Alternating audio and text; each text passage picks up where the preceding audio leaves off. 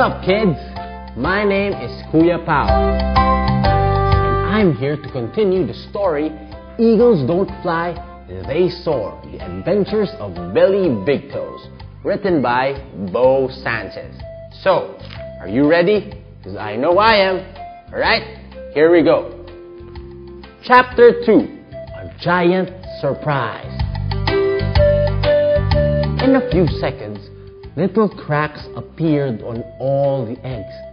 And soon after, all the eggs broke open one by one, and 3 tiny yellow chicks were walking around on their shaky legs. After a few seconds, the bigger egg also broke open, and the eaglet peeked out, observing the strange world around him. He was taller, larger, and had bigger feet than all the other creatures around him. His color was gray instead of yellow, but they certainly looked alike. Their bodies were covered with tiny feathers, were accurately coiled down, and all had pointy beaks on their faces. They were brothers and sisters, all right? Nancy, the mother hen, sensing that her eggs had hatched, came running down to her nest. She cried tears of joy as she saw 4 chicks looking at her, but gasped in shock when she saw the strange one in the middle. Gosh, he was a giant! Wait a minute, she thought to herself, looking at the broken shells.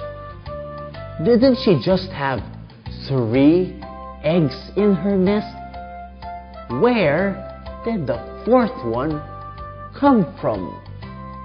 From what planet did this alien come from? Mars? Jupiter?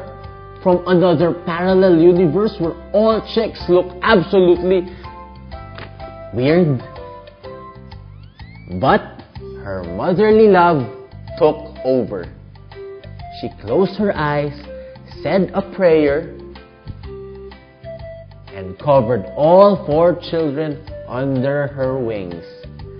She caressed them one by one and thanked God for each of them, including her adopted child. And she started calling them by name. Let me see, you're Betty, and you're Bobby, and you're Bingo. And she paused, looking at the huge feet underneath her giant child. She said, and you're Billy! Billy Big Toes!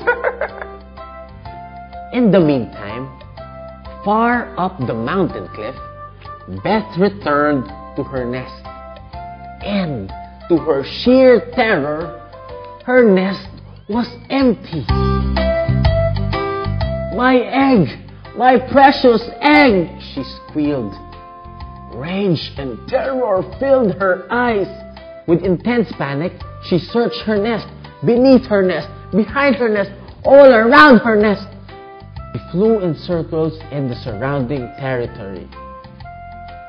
For the next days and nights, she hovered over every square meter of the mountain. She vowed to herself never to stop looking until she found her missing child. Her thoughts were filled with dread. Has he been eaten? Would she ever see her eaglet alive? Meanwhile, hundreds of meters below, another search was going on. The fox was looking for his lunch. Where is my egg? He scowled. Boy, was he hungry and angry. Unknown to the eagle and the fox, the eaglet was safe in the valley, learning the ways of chickenhood. Billy Big Toes pecked on seeds, even if he felt they were yucky. He pulled worms on the ground, no matter if they were icky and slimy. He munched on corn, even if this gave him gas. He wobbled on his claws even if it grew longer and longer by the day. And he cackled like any ordinary chicken. Gosh, he acted absolutely hilarious. Think of an elephant lying down on your lap, purring like a pussycat, and saying, "Can I sit down on your lap?" But despite this, Billy Big Toes felt happy. Well, most of the time. Well, that's all we have for today. Tune in next time as we continue the story of Eagles Don't Fly, They Soar, the adventures of Billy Big Toes. Once again, my name is Kuya Pao. Bye! This week's saint, Saint Francis of Assisi. Hi kids, I'm Ate Marie and I will tell you the story of our saint for this week, Saint Francis of Assisi. Just like all saints, Saint Francis of Assisi was not born a saint.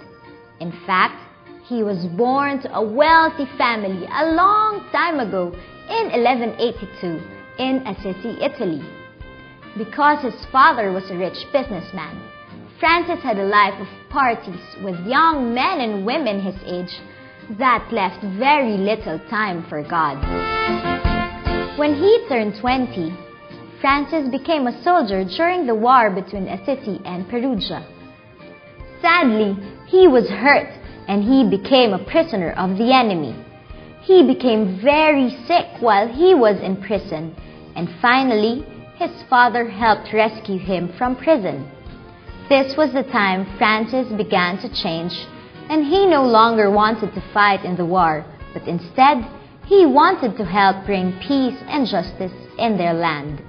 Then one night, Francis heard a mysterious voice ask him, "Who do you think can best reward you, the master or the servant?" And Francis answered, "The master." From that time, Francis continued to become a better person. While riding his horse one day, Francis saw a leper, a sick person with boils and wounds all over his face and body. Instead of running away, Francis got off his horse and embraced the leper. He became then the charismatic penitent, a person who was very, very sorry for all the wrong things he had done. Saint Francis died and joined God in heaven in 1226 when he was 44 years old. Kidzercise!